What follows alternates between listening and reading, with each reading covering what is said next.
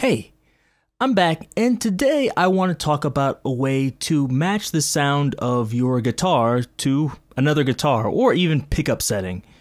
So this isn't a perfect method, but it does help in some cases.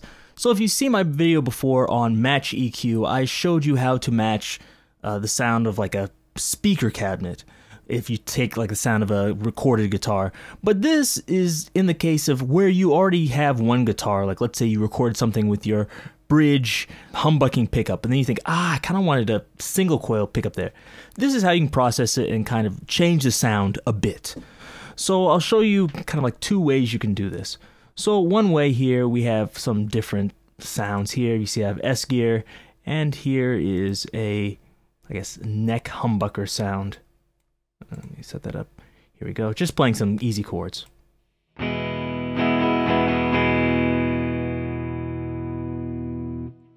Here's a neck single coil sound.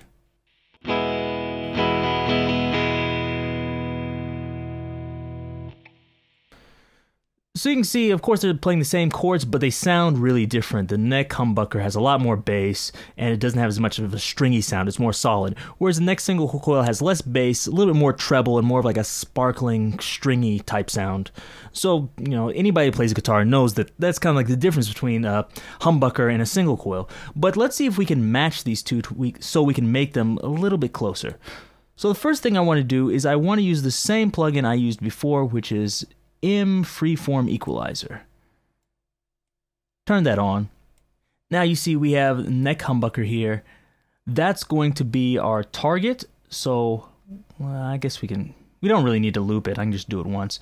So I'll push analyze target here and play it.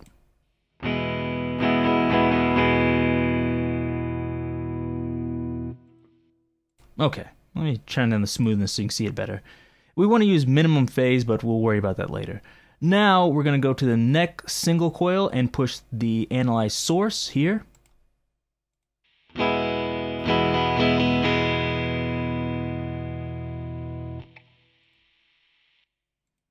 Okay, so you can see here they look fairly close. So now I want to press this button here, make the blue sound like the red. There we go. And that's my profile. Set this to minimum phase. You don't want linear phase here. And now, let me put this directly on here so you can hear them back to back. It's not going to be exactly the same, but it should be much closer. So let's hear it.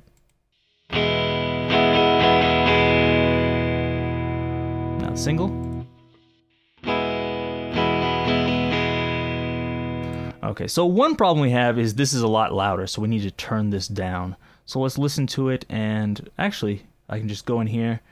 I'll see what the peak is for this and try to match it.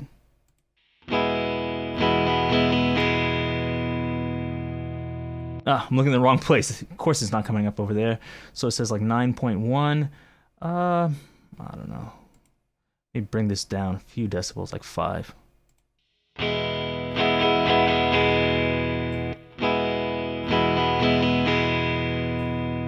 little bit more. See how this is.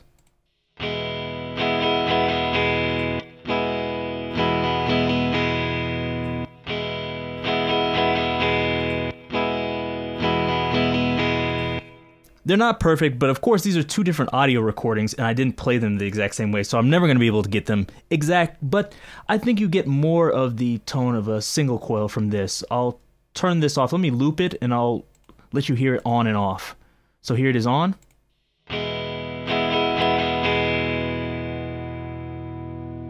Off.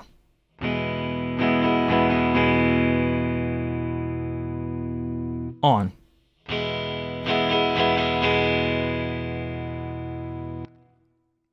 So, like I said, it's not a perfect copy, but I think you can hear that, like, that's actually much closer, and it does sound more like a single coil. If I heard that, I would think, somebody definitely recorded that with a single coil instead of a humbucker. So I think it did a decent job. And so that's good if, let's say, you played something before and you thought, I really wish I would have used a different pickup for that, but for some reason you didn't. Or let's say you played with one guitar and then you think, I can't, redo that part because that guitar's in the shop, like the pickup's broken, the string's broken, etc. And for some reason you can't use it. Or like maybe it's an old recording and you don't even have that guitar anymore. So it can be useful in that case. You can try to match the sound without having to redo all the parts. You can get, somewhat closer if you want to punch in one or two notes. So it's good for something like that.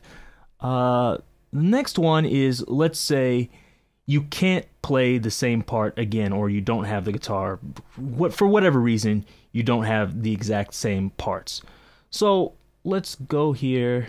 Actually, let me just open another one up here. MFreeformEQ. And to just take a general spectral profile, let's say I have neck humbucker here.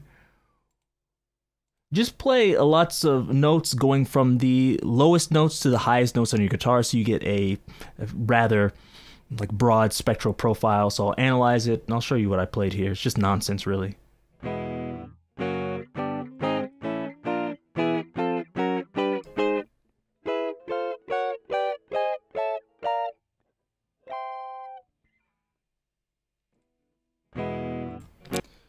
So it's not much. I'm just playing, like E major, the lowest note on the guitar, and then I'm going up, so I'm playing some of the higher notes. So I have this kind of profile. Now I go into this list button here, I click save, and where I say Schecter, humbucker, neck. There we go. Of course, I did this before, so I already have the presets in there, but you should make your own presets of your guitars. And once I have that saved, so I can use that as a source next time. Now, pause that, turn this loop off, move down here to FreeformEqualizer. I'm going to do the same thing before, but there's a few things I need to, kind of worry about here. So I go in here, I'm going to play this little riff once, and I'm going to analyze the target so I can get the profile of this, which came from my neck humbucker.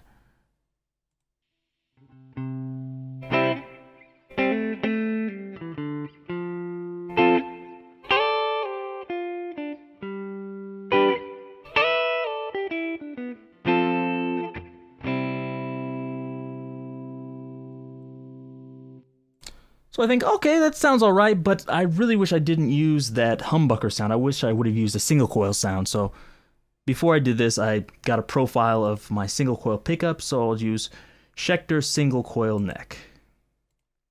Different profile, equalize the blue to sound like the red. There we go, and that's basically my profile. These kind of spikes here, you really don't need those, and sometimes you can cut those out. It probably won't come through, but you can just draw here, left click, get those out of there. And so this is good, but the problem you're going to hear is it's going to sound really phasey because of the range. So I'll let you hear it, and then let's fix the problem. So here we go.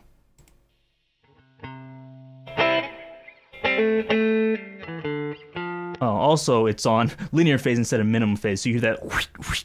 That's the problem with the linear phase, so use minimum phase. But it's still, you could hear that it sounds like almost like phasing. Well, I'll let you hear it again really quick. Here we go.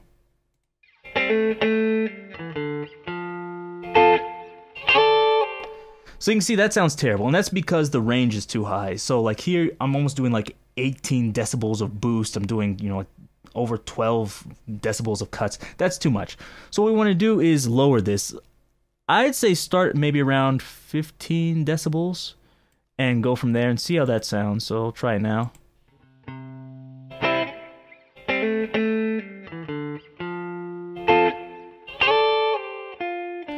I still hear a little bit, but it's not quite as bad.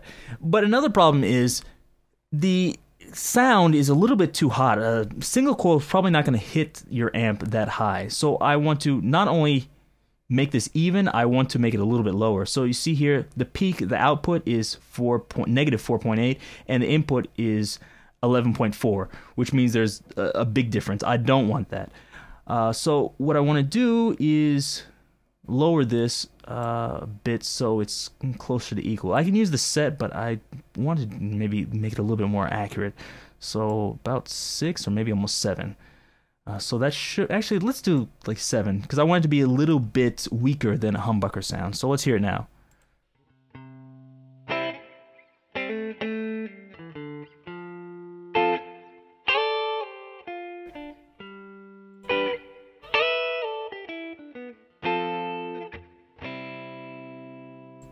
That's closer to what I want. Let me turn this up a little bit so you can hear it a little bit better. Ooh, there we go. And let me loop it, and I'll turn it on and off so you can hear the difference.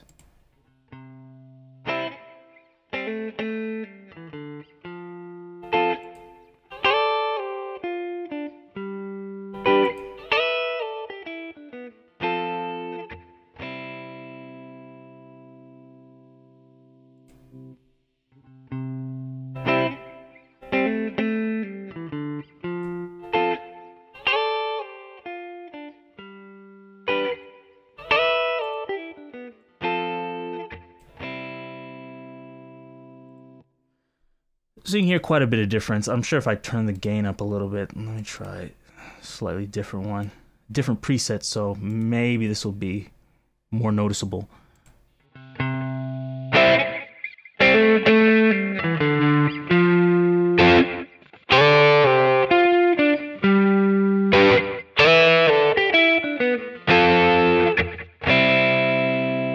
You can really tell here at the end. Let me loop this so you can hear it. Here we go. So here it is, off.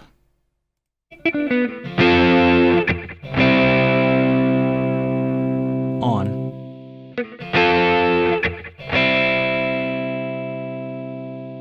So you can hear there's a big difference in bass and gain. So I think, you know, it did an okay job for that. Not perfect, like I said, but it can be interesting. And I guess I'll do one more. Let me loop this for you. Turn this off and just hear this as it is.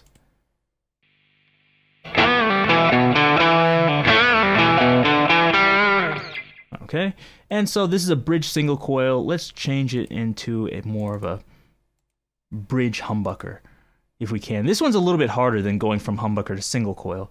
So let's analyze it.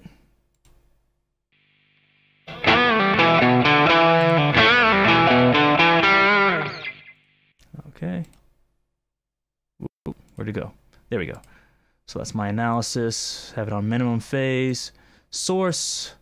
Schecter humbucker bridge. There we go. Equalize it, sound like that.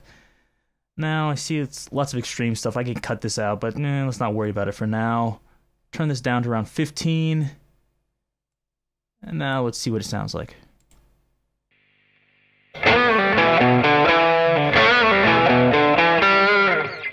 That's good. Now I can make this a little bit hotter because the humbucker should be a little bit hotter than the single coil. Let's see how it sounds now.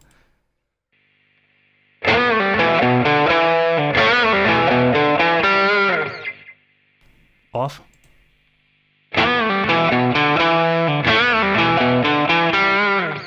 On.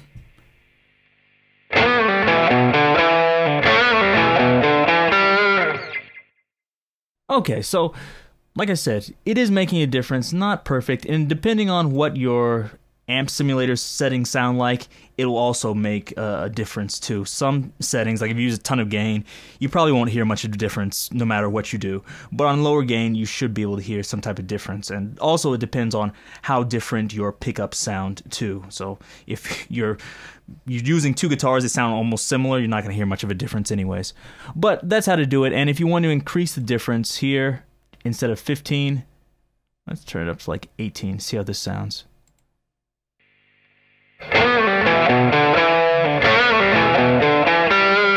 Off.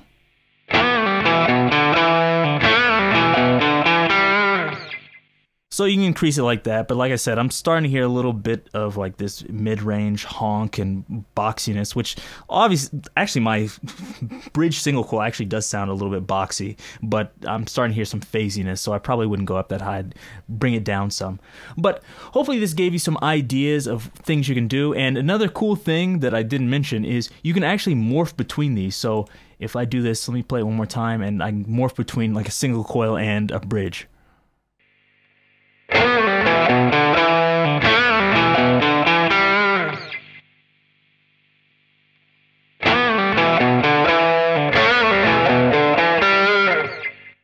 So that's about it for today. There's other things you can do. Like I said, you can morph between it, which is interesting, mess with the gain, other things. And you can, just kind of mangle your tone. And if you don't like how this sounds, feel free to, cut certain parts out. If you're like, it's too much mid-range here, just draw it out.